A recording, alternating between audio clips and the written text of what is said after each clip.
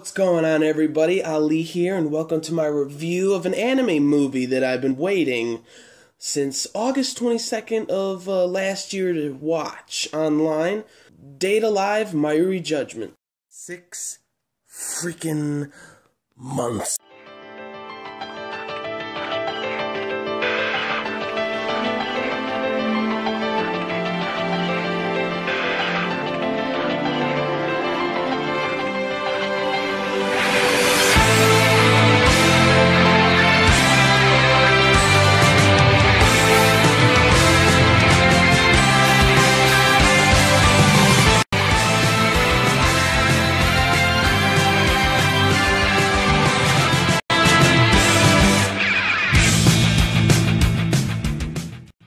Date Alive, it's my favorite anime like ever.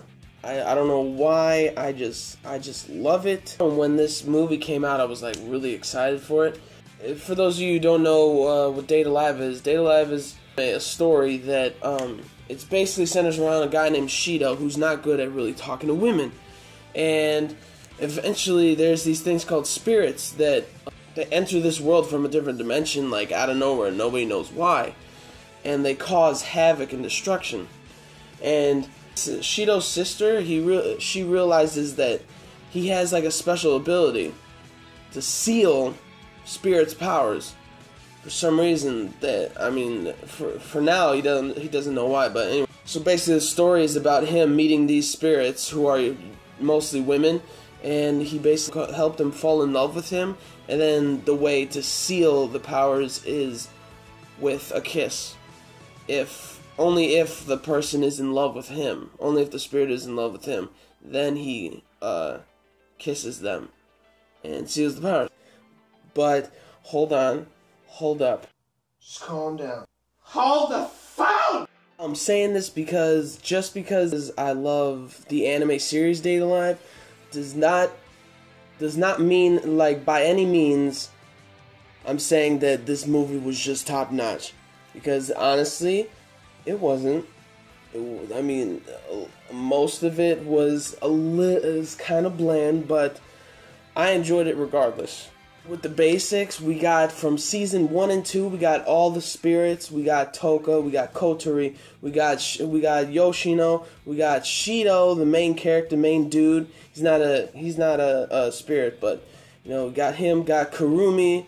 We got Yuzuru, Kagura, we got Miku, and we got all the other side characters. A lot of them did little cameos, little like couple second cameos. It was pretty cool.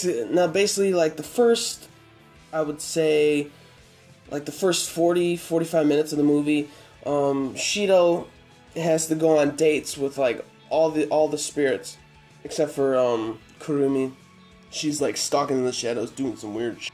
Throughout that, he keeps seeing this girl, this certain person, like everywhere they go. She like appears and then disappears out of nowhere whenever he's on dates. And the reason why he basically had to go on dates was because like, all the girls' like anxiety and stress of like maybe he doesn't love me. Those feelings that they had started to like manifest themselves into like spirit, into this giant ball of like spirit energy above the city, and for some reason only Shido can see it. I don't know why, but anyways, the spirit energy, it manifests into this one person, and her name is Mayuri, hence the name MAYURI Judgement on the title. First things first, that song that Miku sings in the beginning, it is like real catchy.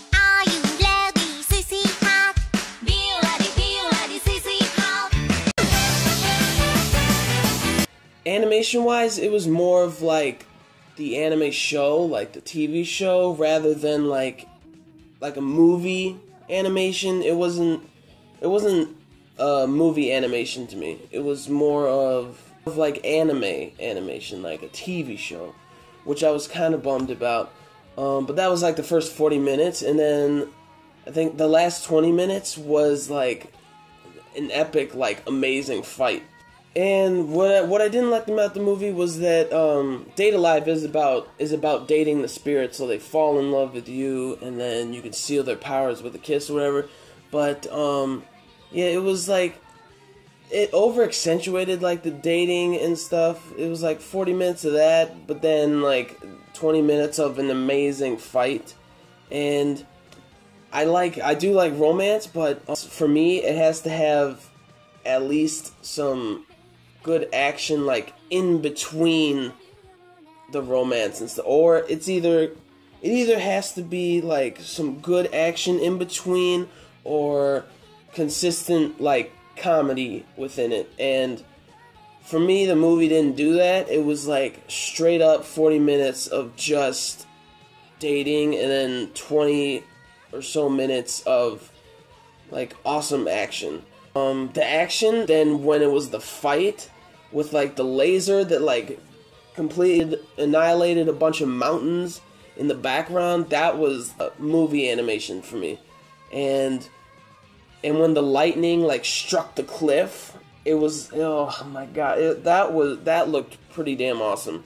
And again, first 40 minutes of like dating all the spirits, and then last 20 minutes they had to fight an angel that goes havoc because Mayuri's feelings, because she's the manifestation of all the spirits, like energies pulled into one person. So naturally she loves Shido, even though she has never like really talked to him or been with him or anything.